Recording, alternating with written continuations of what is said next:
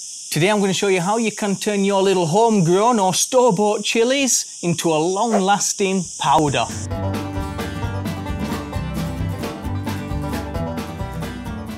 Guys, welcome back to Greenthumbs Garden and another video. My name's Alex, and if this is your first time here and you love gardening videos, ornamental plant care and DIY, then make sure you hit that subscribe button, hit the bell notification so you don't miss a single thing. So what you're going to need is some chilies, obviously, whatever chili you prefer. I'm using Habaneros. It's one of my favourite types of chilies. It's got a fantastic heat and it's very flavoursome, very fruity, very tasty chili. So we'll be using Habaneros to make our habanero chili powder. You'll need a knife, nice little sharp knife, and a coffee bean grinder. I'll put some links in the description where you can pick up one of these electronic coffee grinders. They're quite economical, shouldn't cost you more than $20, 15 quid, something like that. Really handy little tool to have. So let's start preparing our chilies for powdering. So make sure all your little green bits are off.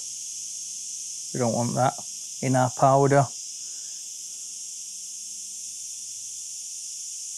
Take it all off like that. Then what you want to do is slice your chilies in half and then half again. Make sure that once you finish this little job, you give your hands a really good wash with soap, and don't rub your nose or your eyes, otherwise they're going to be burning for hours. You could wear some gloves if you want, but I generally don't bother. I just make sure that I wash my hands. This is quite a big one, so we'll give him an extra slice. We want as much air to get to these chilies as possible so we can dry it out in the open, so the sun can do most of our drying job. Make sure your chilies are facing up so the insides are exposed. That way they'll evaporate a lot quicker. So now we want to take this and put it out in the sun to dry.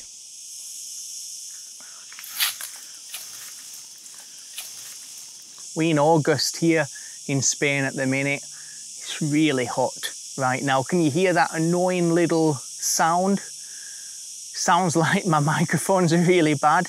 If you might have noticed in the last video, they're cicadas, and they normally come out, well, they always come out at this time of year when it's really hot.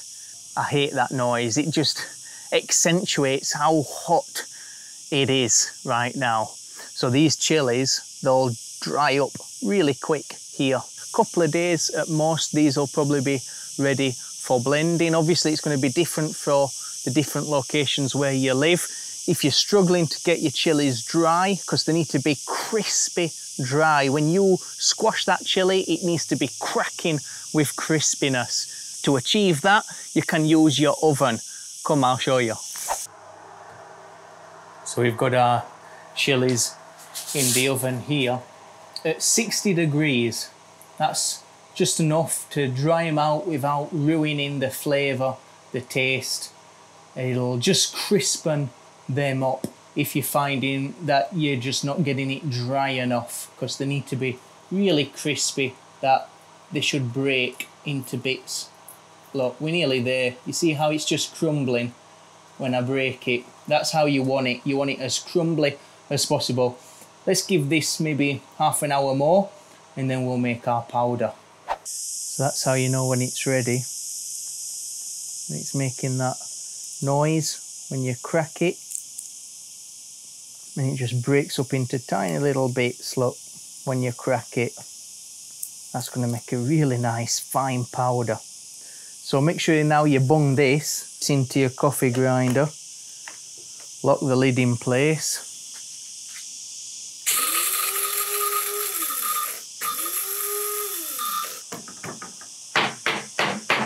Give it a tap down. There, should be done. Get a jar ready, somewhere you can put your chili powder. and a piece of paper, what we're going to use as a funnel. Make sure you put a mask on, because as soon as we open this coffee grinder, little chili molecules are going to be released into the air, and I tell you what, this stuff makes you cough. Look at that, man, that looks beautiful. Oh man, what a smell this is giving off now. Oh man, when you try and make some of this, and if you're using habanero as well, you let me know what you think of that smell. Oh, look at that, eh? Does that look fantastic or what?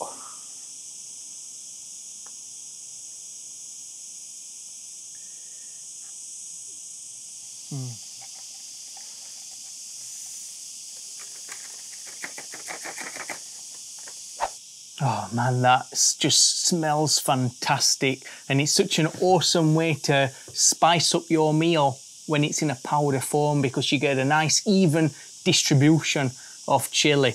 And the thing is, once you've powdered your chili like this, it can last for years. I've got chili powder I made 2 years ago.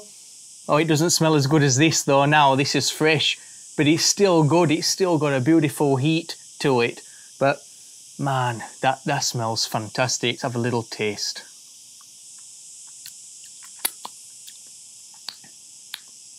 Oh, that's some good stuff, man. Some really good stuff. Let me know, what are some of your favourite chilies to grow? For me, it's got to be habanero in the top spot. I just can't get over how awesome this smells. And Scotch bonnet, really love that chili as well. And devil's tongue. Devil's tongue is a lovely yellow chili. Very unusual smell to it, quite pungent. I used to have quite a lot, but it's all gone now. Really love to add this powder into soups. You can put it on anything just to spice it up and give it some flavour. Let me know if you've got any awesome little recipes as well, what you'd like to share with the community, any sauces that we can use or make out of chilies or the chili powder. Let me know what you prefer to use it with. As always, it's been a pleasure, guys. Let me know how you get on. Leave a like, share this video with your friends if you think they'll find it useful, and I'll see you next time.